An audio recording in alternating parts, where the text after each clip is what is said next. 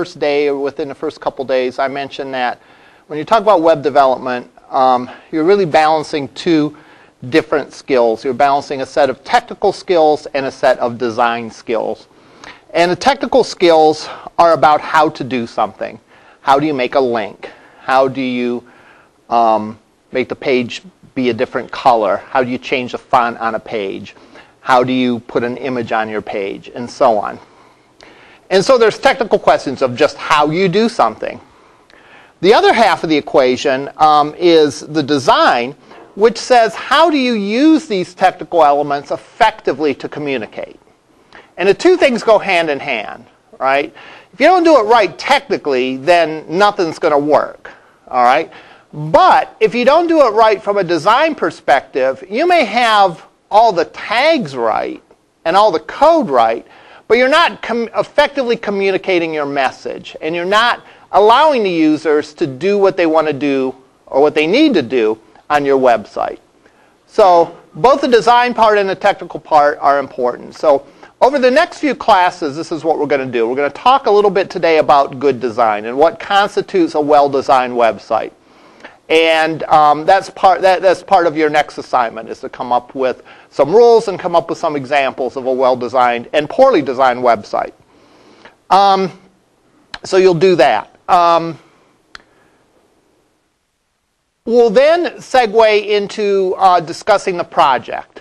And your goal is to make a well-designed site for your project. Well, we follow a certain methodology, a certain set of steps to come up with the design for a website, and we'll talk about those because good websites, sort of the bottom line is good websites don't happen by accident. Good websites are the result of careful planning, careful consideration, and then are executed well. So you have both the design perspective and the technical perspective. To start out, say you want to have an example of either a good or bad website that you would like to discuss. Yes?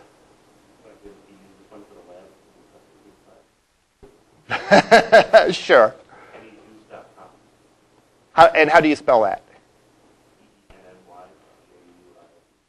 Pennyjuice.com. All right, let's bring it up. And don't say right off the bat, don't say now if it's a good or a bad example. We'll bring it up and we'll let the class decide if they think it's. I hope, yeah. Penny.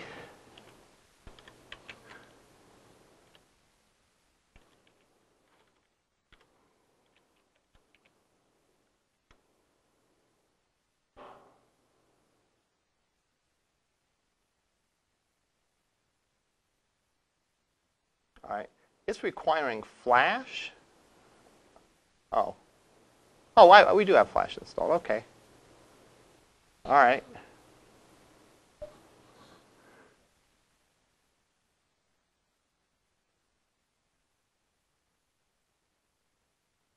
All right, there we go. That's the Flash version. Flash is a program to accomplish animation. It's sort of not used a lot anymore. Well, given that the copyright is 2001, 2002, that might have been your first hint on that.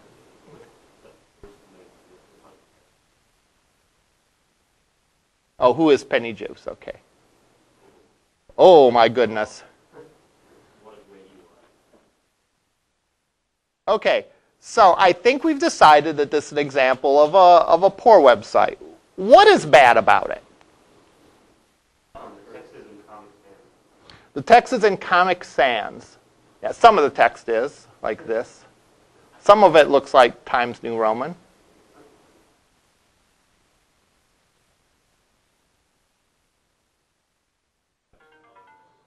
Little too much color, okay? Overkill, all right, on the color. And what's bad with having too much color? It's distracting, all right? Does it look good?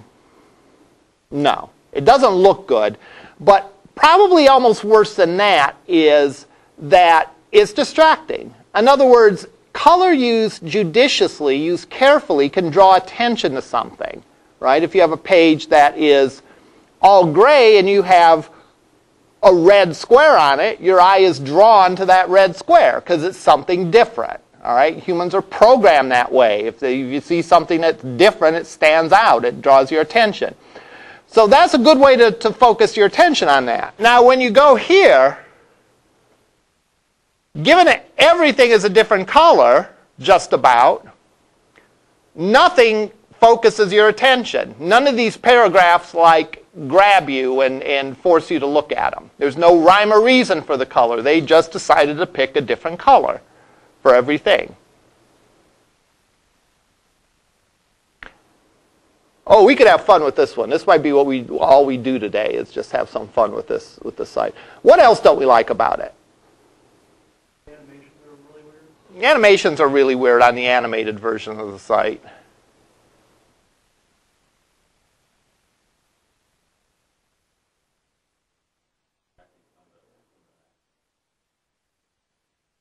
Okay.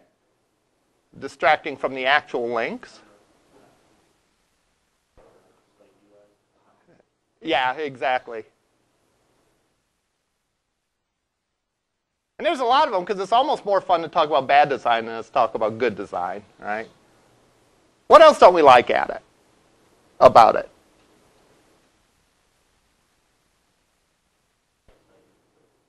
Pardon me?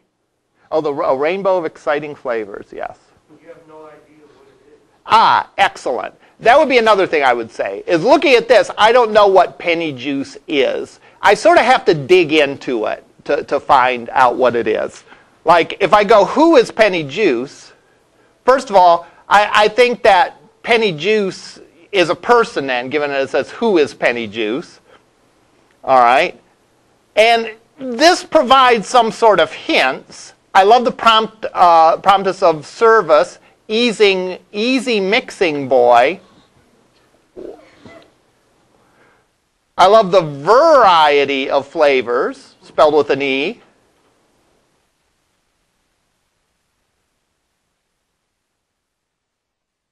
I am 110% pleased. As TH director of a university affiliated, but all caps is probably not good too. What is penny juice? Okay, finally we're getting across to what it is. All right, penny juice is 100% blended fruit juice concentrate that is specially designed for child care centers, preschools, Head Starts, etc. All right, finally we find out what that is. Wouldn't it be great if that was like part of the banner on the home page? So as soon as you landed on this site, oh, that's what this is. This isn't like a Orange Julius where you could go at the mall and get it or whatever. That's what that is. So you identify it first. So that would be very, very useful. We talked about overkill. And the interesting thing is whoever developed this site probably is really proud of it, right? Or at least was at the time. Because they used all their skills in making everything a different color. The sort of sad truth, though, is if they would have spent less time on this site, it probably would have ended up being better, right? If they would have just gone with a basic black and white with maybe a splash of color here or there, they'd have been better off than spending all this time to try to make it look good, all right? And I think that's a common theme. And there's a few different flavors of bad sites. There's a rainbow of flavors of bad sites, just like there's a rainbow of flavors of penny juice, right? But one of the flavors of bad sites is overkill, where people simply use everything that they've learned in trying to make the site. One thing I absolutely don't like is having the two versions of the site, is having a Flash and an HTML. I mean, I understand why they did it, but two versions of the site means what? Twice the work. They change penny juice's formula or something and they add more vitamin C. That's two places they have to make that change or whatever. All right. So again, this is a common drawback of people when they first start doing web development. At least it used to be. I will say my students are better about this, probably because they've been around and have seen websites since they were kids, so they know what constitutes a good and bad website sort of intuitively. But there's some developers that treat web development as like going to an all-you-can-eat buffet, where your goal is to do as much as you possibly can. You know, if you haven't eaten a plateful of every menu option at an all-you-can-eat buffet, you feel like you failed, right? Well, it's the same thing here. If you don't put everything that you learned in every single page and change the color, change the paragraphs, and all that, you know, some web designers think, well, they didn't do their job.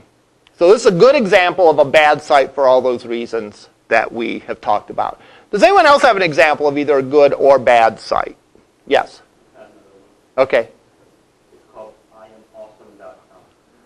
IamAwesome.com. Wow. You found my site, I see. Is it any punctuation or? No, just IamAwesome.com. This site UI will blow you away.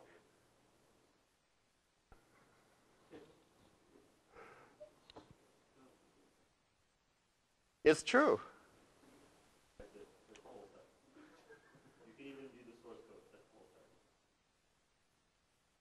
Oh, it is not even any HTML tags, just it's true. Now, the only thing I'll say about this is this obviously isn't the site for a business. This is someone's idea of just having fun. Maybe they put it on their business card or something. It's just a joke. So, you know, I tend to be generous when you come to sites like this, because this is funny, and this clearly isn't meant to be a site. Just like I tend not to be too critical, like if you run across like an amateur site, like someone has a My Little Pony fan site or something, you know. I'm not going to criticize those too harshly, because it's just someone doing it for the heck of it. The ones that I tend to judge harshly are the ones that like are for like a real business, people that should know better. You know, if you're a kid that's playing around making a website because you learn how to do it in school and you just want to have fun with it, then do whatever you want. Have fun. You know, you have my blessing, people out there in YouTube land. But for businesses, they ought to know better. Anyone have other examples of a well-designed website or poorly designed website? Okay, Apple, that was the one that we talked about a little bit last week.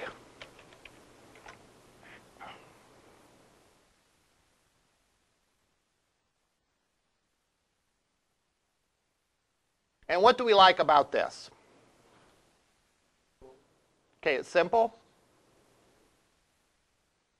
Straight to the point. Pardon me? Consistent.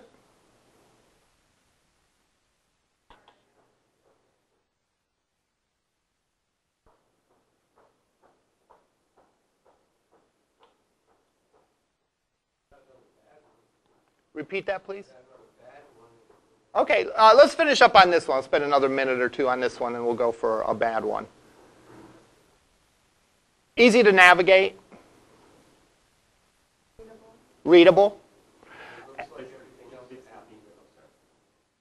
Okay. The two people that spoke, hold your thoughts. Readable. It's funny. You know, sometimes you say, like, well, that goes without saying. You know, well, of course the site's going to be readable. Well, not when you encounter sites that aren't readable. There are sites that either have, like, really small fonts or poor color combination choices and so on. So readability, you would think that you would assume that for websites. But that is a real important consideration, is to make sure that the text is readable. All right, we had a couple other? Okay. I was just saying, it's like recognizable, everything that Apple does looks like that. Is recognizable, and that's a really good word. It is. You see the site, you know, if we like change the words on here, you probably would still know it being an Apple site, simply because it has a look. If you're familiar with Apple products, it's very consistent. So it's well branded. Yes? I was about to say that it's product, It fits the theme of the products. Again, they want to portray the apples, as, and again, regardless of what your opinion of apples, they want to portray them in a certain light as being very simple, very intuitive, and their site expresses that. So the site is in line with the goals of the organization and their products. We had another. Yeah, MrBottles.com. MrBottles.com. You know, I haven't even seen this one, but I know what I'm betting on. Well, you already said it's a bad site, right? Is it just MR Bottles? Yeah. Okay. I'm always leery about typing in URLs, so I turn off the screen usually. Good. Yeah, you never, if you mistype exactly, you never know what you're going to get.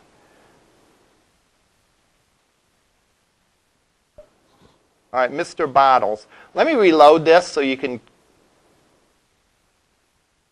take in the full.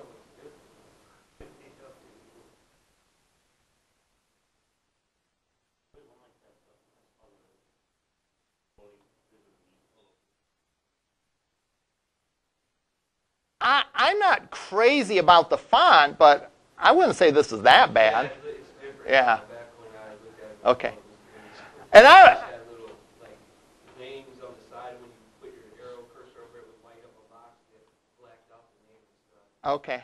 Yeah, I always hate when places change their websites between semesters, like, and I try to pull it up as a bad example, and it turns out that they improved it. And it's like, how disappointing. You guys actually improved your site. Yeah, this one was kind of bad. Yeah. Any other ones? Oh, this is a classic. This one gets this one must be on some list of, and how do you spell that?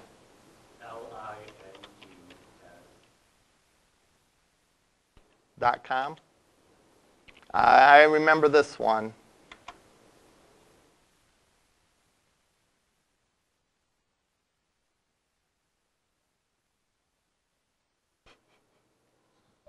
To fully appreciate this one, we have to, well, yeah, turn on the sound. That's a good one.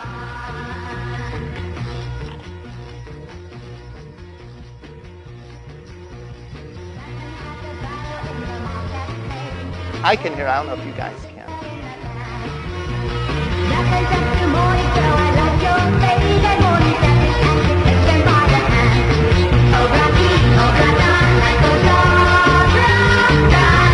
To really fully appreciate this, let's reload it.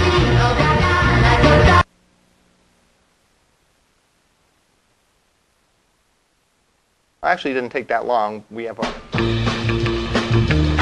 note. I live inside this website Monday through Friday, 9 a.m. to 6 p.m.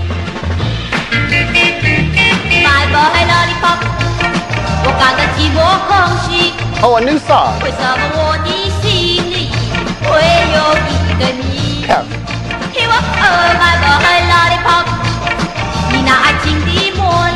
Yeah, really. Oh, okay, sure.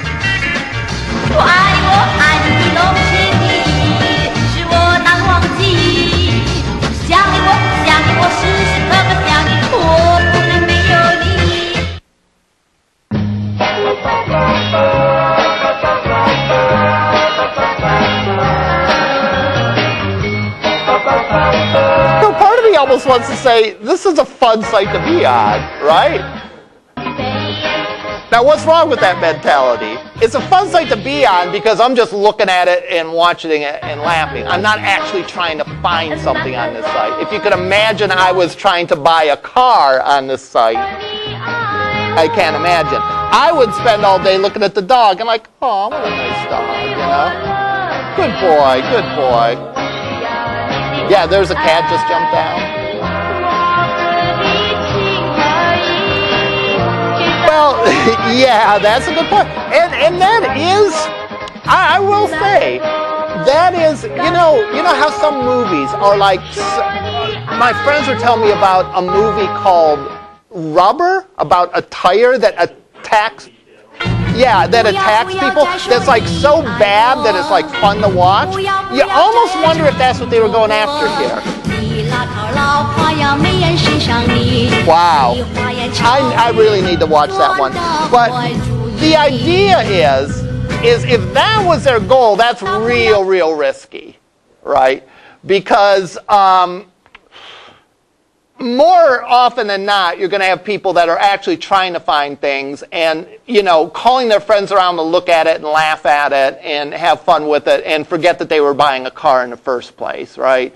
So, and again, what was wrong with that? Obviously, overkill. Now, there's actually some more serious problems with that. For example, people that are prone to seizures, the animation and things like that can actually set off seizures. Now, I don't know if those particular animations could be problematic or not, but also people with ADHD are easily distracted and can move away from that, can move away from their goals by sites that have too much stuff on them. Does anyone have an example of a good website besides Apple? Yes. You need a budget.com? Repeat that? You need a budget.com? You need a budget.com. Is that a website or is that just an observation about my lifestyle or something? Okay. I thought you saw me, dressed in jeans and a t-shirt. It's like, you need a budget, man. You need a budget. You need a budget.com.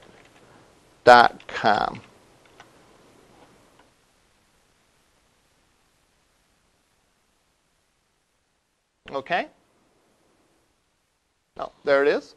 I'm not going to log in, but let's take the tour.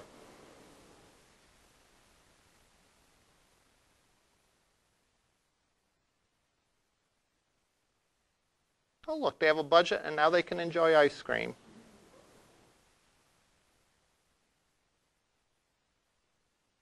Okay, what do you like about this? I think right even at the home page, it's pretty clear what the message is and what they're trying to sell. It's literally telling you try for free for 34 days, right below the top of it. Tells you what it's there for and all that. Okay, that's very good. That's the opposite of which one? Penny Juice, where we kind of had to dig around to figure out what was Penny Juice. Was it a person, a thing, or whatever? This, again, immediately, this is obviously some kind of tool to help you gain total control of your money. All right? So right off the bat, it identifies. We're not overwhelmed on the page. There's graphics. And there are different colors, and there's pictures, but they're used in a purposeful way, as opposed to on just a haphazard, let's throw everything we can think of on the page and hope that something sticks with the user. Let's look at the tour. Now, the tour, notice that most of the text is one color. This kind of looks like a dark blue or maybe a dark gray. But periodically they have a splash of color.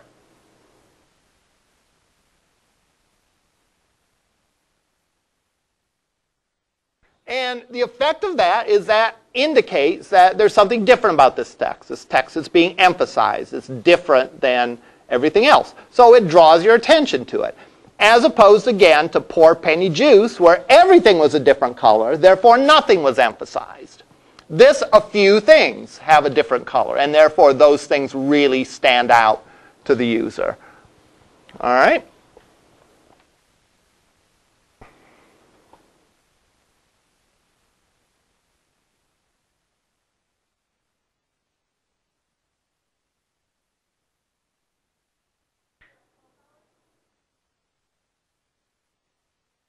Anyone else have either a good or bad example?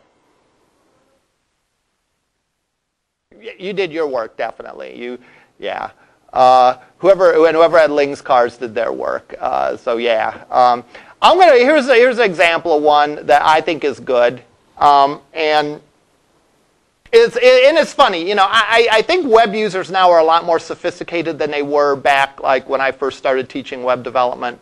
Because I've always used this as an example of a well-designed site, and usually in the past people like, what? But now I think people get it. But an example of a really well-designed site, I would say, is Google. All right? There's almost nothing there. Well, yeah, that's the point. All right? What does it mean by the fact that this is so simple and this is so sparse? It's just a search engine. What do you use Google for? You use Google to find stuff about other stuff, all right, to find other websites. Therefore, your end goal isn't to spend time on Google. Your end goal is to find what you're looking for and look at it. Therefore, there is sparse. There's nothing standing in your way of using it. There's a single text box on the screen, and your cursor is placed in it. There's 2 buttons. Ooh, they really got fancy with that, 2 buttons. One for Google search and one for I'm feeling lucky, which I would never press, right? Oh, okay. Gotcha. What's another consequence of the fact that there's so little on this page?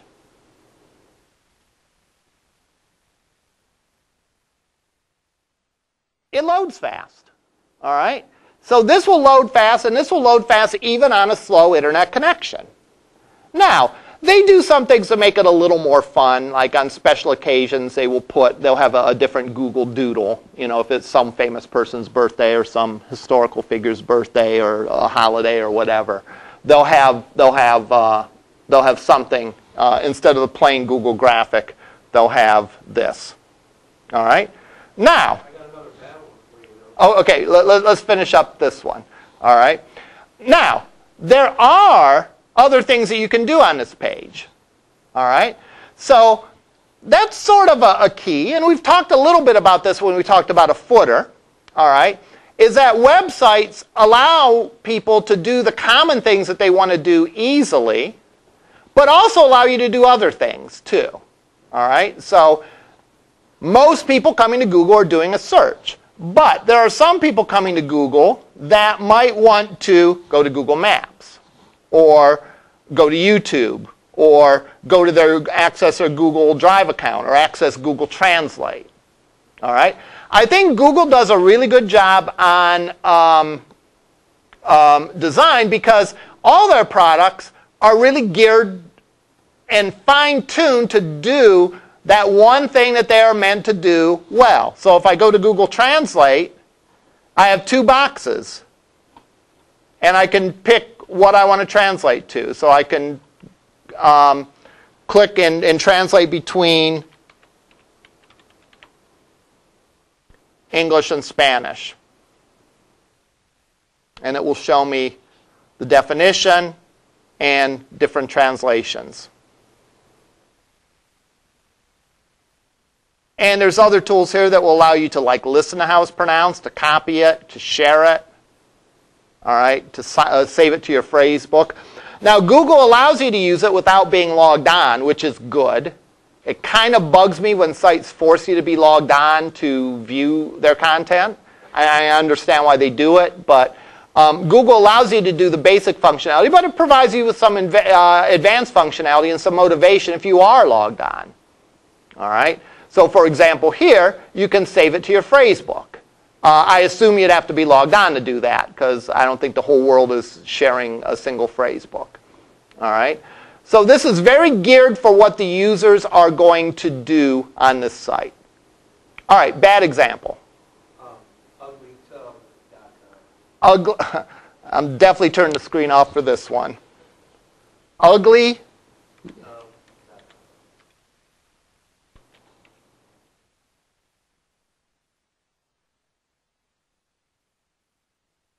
Wow.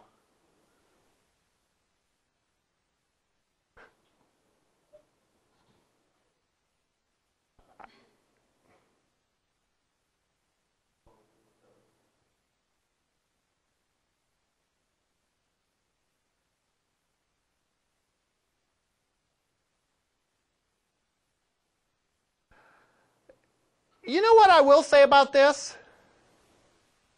I don't think this one's that far off. It's not good, but a little bit of work on this, I think they could make it to a good site. It's a little busy, right. I don't know if we need all of these. We don't need to see a picture of their van, which, by the way, is distorted. All right. Remember we talked about the aspect ratio of an image? When they resized this, they made the width shorter than the height, so it sort of squashed the truck. I don't know what this, oh, the leave is about their coating. You see, it doesn't really add anything. If anything, I'm puzzled, like, why are they showing a leave? Are they going to line my tub with these leaves so I can make a giant pot of tea in it or what? I don't know. Ugly drain. Yeah, right, right. Yeah, the links don't really stand out a lot. Again, Comic Sans kind of gives an unprofessional look to it.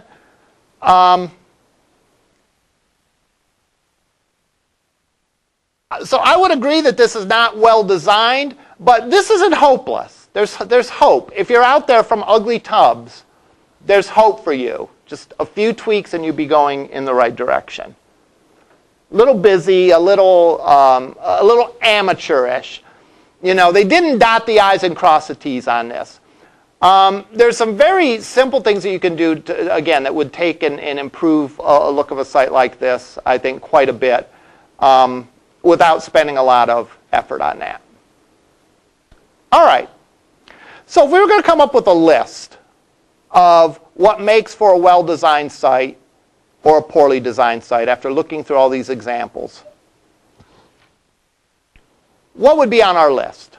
And you can either put it one way or another. You can either say a good site has this, or a bad site has this, because it's really saying the same thing. You know, avoid what you do in a bad site, and you're well on your way to having a good site. Okay.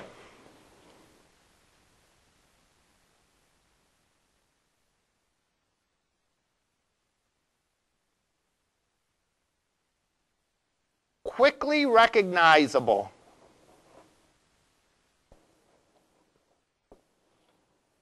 You should not have to guess about where you have ended up. All right? It should be stated very clearly as soon as you land on a site. And do keep in mind that when I talk about landing on a site, the way search engines work, you may not necessarily land on the site's homepage. If I were to Google something, I'm liable to end up on any of the pages. So ideally, I would want it, no matter where I ended up, to immediately know what that site is and what that site's about. Now, how would we code that? How would we what would be something that we would do to make our site instantly recognizable or quickly recognizable? Yes? Put the company logo on each page. And where would we put that, section-wise, in our HTML code? In the header. Right. So this is about, this typically is going to be in the header section. And things that we can do, name of the company, maybe a brief description of what the company does. All right. Using the company's colors, using the company's logo, and probably putting that stuff in the header section of the page. And it's going to be right at the top. Good recipe to make your site instantly recognizable. And I don't care what your business is.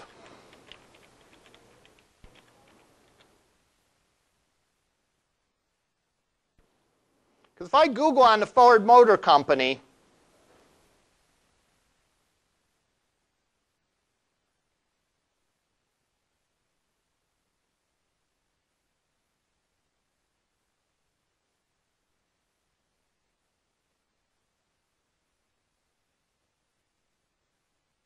they've done that on their site by, again, keeping the color scheme and using their logo.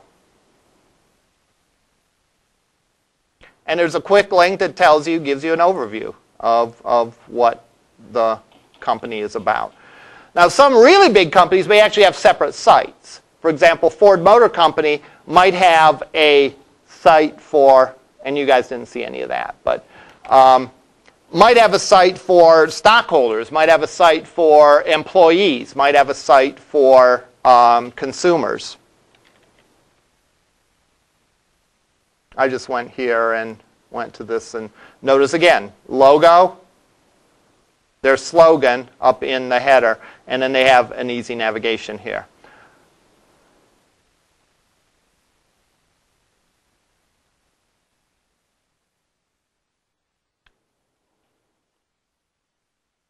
I'm going to add something to the list of a good website that might not be apparent based on the tests that we've had here today.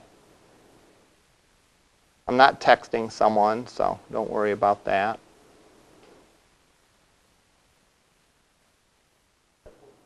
Yeah, right.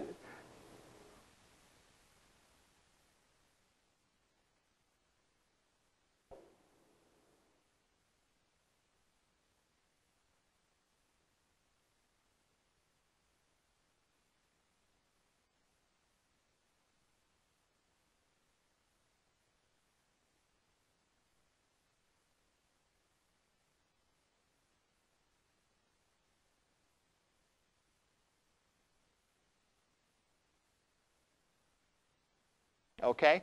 And that is that a site ought to work across platforms.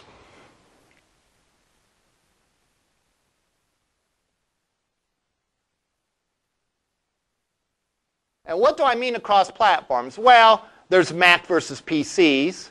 There's Internet Explorer versus Edge versus, what are some of the other browsers? Safari, Google Chrome, Firefox, and so on.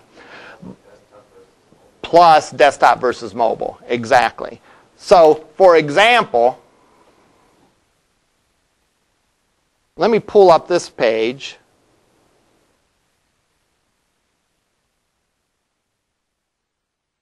If I can type.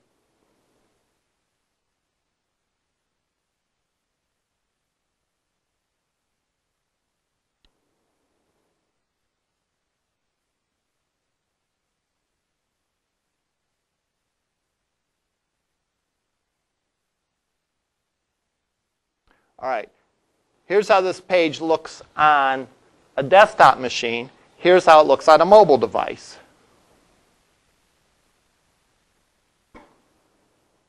I wish I could put them up there at the same time, but as you can see, it looks good on both. All right, it looks reasonably good on both. I was going to ask the question, why do many sites have gone to this kind of navigation? Whereas if you click on it, the menu drops down like that. And the exact reason for that is because of mobile devices. If I click on that, then the navigation pops down again. It looks like a mobile application. So, a big consideration that's always been a consideration, but is even more so a consideration now that the mobile element has come in, is making sure your design works across platforms. Now, we're going to have a unit or a section of this class devoted specifically to that. In addition, there's also a whole class that discusses how to design pages so that they are mobile compatible. Because we just scratched the surface in this class. But that would be another consideration, is to make sure that your page works across other platforms. Nothing is more, or there are few things as frustrating website than to go to a page and have it tell you that you need such and such browser. Or you go to a page on a mobile site and you have a giant screen's worth of information squashed into a tiny little screen on your phone where you can't read any of it and you can't navigate and so on. So that's a huge consideration for web design. What's another rule for good web design? Yes? Accessibility, with all your links in the right up front, so that people who are trying to access without having to search your site to find what they're looking for. Okay, I'm going to paraphrase that a little bit. And I'm deliberately not going to use the word accessibility, because when you talk about accessibility in web development, usually you mean something specific. But I will say good, clear, navigation. All right? So that users know immediately, you know, where they are, what are the other places they can go, what to expect once they get there, know what pages they have visited. That's a consideration. We've talked about the visited property on links so that you can see sort of where you've gone and so on. All these things are important. Really, other than, I talked about there being different flavors of bad websites. And one of the flavors of a bad website is the website that's just too busy, that has just too much stuff going on and it's distracting. The other flavor of a bad website is a website where you can't find what you're looking for. It may not look horrible, it might not be quite as obvious as some of these other ones, but that's very frustrating for a user to think that you know where you're going and click a couple times and you can't find it, or you try the search and that doesn't give you any good information or whatever. So really one of the key complaints I hear when people criticize a website is saying, I don't know where to go to find the information I'm looking for. All right? So good navigation both deals with making the links look good, making the links stand out,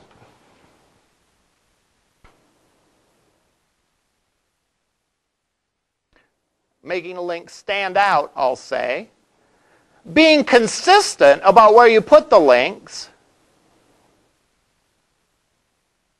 and having a logical organization of your site. So I may know what to click on, that this is a link, and if I click on it, I'm going to go somewhere else. But my site ought to be logically organized so that when I click on it, I'm heading in the direction that I think I am. And I'm going towards the information that I'm looking for. All right? And it ought to be consistent. You know, if you use a color scheme, if you use a position for links, that ought to be universal.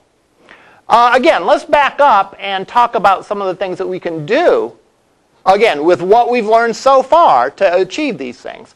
One of the things that we can do to make our site look good across platforms is use percentages and ems instead of an number of pixels. All right? So if I say the width of something is 70% instead of 700 pixels, that will help me get my site more compatible on mobile devices. Good, clear navigation, have it stand out, be consistent, logical organization, deals again largely with the nav section, putting the nav in a consistent place and then style that nav section a certain way. One of the things that we talked about before with Apple, I think it was Apple's site or one of the good sites, is we talked about it being readable. And again, that's one of those things that may not seem like it's worth mentioning, except that you find a lot of sites where they're not readable. What would affect how readable a site is? What would affect how readable the text on a site is? Yes? Size of the font? What else? The style of font? What else? Yeah. If images are used, if not, just the color combination.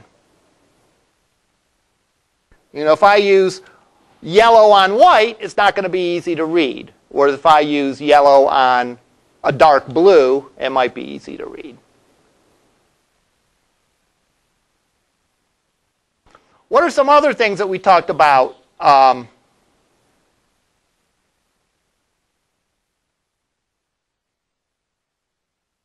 That constitutes good design. I actually thought of one a second ago, and it almost goes with quickly recognizable. That's why I hesitated before I took this down. But I guess this is another way to put it, but it matches the corporate identity. And we talked about this when we looked at Apple, that the fonts, everything are very consistent. And again, that helps with the recognizability of it. But also helps in creating and setting a mood. All right? You know, you could have a website made for kids that had a lot of fun content in it, but if it was presented in a very plain, black and white sort of way, then it probably wouldn't be effective in getting kids interested and wanting to go to it. On the other hand, if you had a page that was meant to be providing very serious information, and it was done in, you know, very simplistic primary colors, childlike, with a lot of silly animations running around and so on. Again, it wouldn't create the right mood. It would sort of destroy the credibility. We could add to some of these things. We could talk about, you know, how do I want to put this?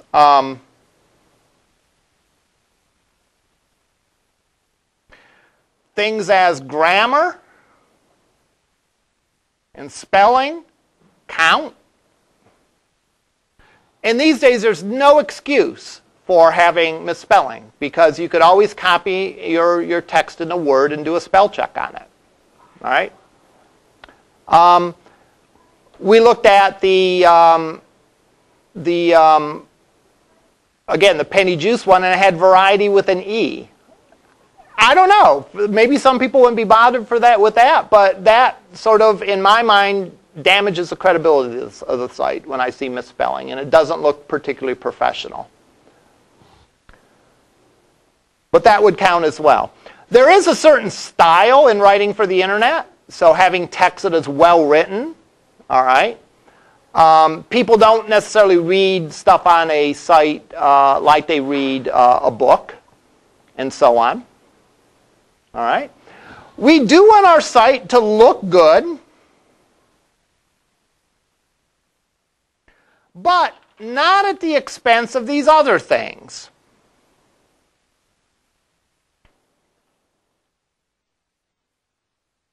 If I was going to summarize what makes a site well designed in a few words, I would say that well-designed sites allow both the user of the site and the organization to achieve the goals that they have for the website. All right? So people come to the website with something in mind, you know. If I go to Ling's Cars, I probably want to buy a car. Will the design of the site help me find and buy a car quickly? If the answer to that is yes, then maybe it's well designed. Now, what's Ling's perspective? What's Ling's goals? Ling wants to sell cars, and he wants to sell cars, as many cars as possible. Well, there's a connection. He wants to sell, the customers want to buy. And if both of those goals are achieved, then the site is well designed. If they're not achieved, if one or the other are not achieved, then the site is not very well designed. So in my mind, it's not about making good-looking fonts or great color combinations or lovely images or anything like that. It's about achieving the goals of the site. Websites are a form of communication. And whenever you have a form of communication, the goal is to communicate something, to get the message out, to get the user to do something that you want them to do. And from a user's perspective, for the user to get the information that they need, or for the user to perform the action that they want to perform. Maybe they want to order a product or whatever. And if those goals can be achieved, then the site is well designed. If those goals cannot be achieved, then the site is not well designed. On Wednesday, we're going to start talking about the process of achieving this. In other words, we've talked about what makes a good design today. In next class, we're going to look at what is the process you go through? Because good designs don't happen by accident. You don't just sit there at your keyboard and start typing away and have a great web design come out of it. Good web design requires substantial planning and consideration. And for your project, I have a methodology that you're going to follow that will hopefully lead to a well-designed website. So we'll talk about that methodology, and we'll talk about the process that you go through in creating a good web design on Wednesday. Are there any questions now? All right, we'll see you up in lab.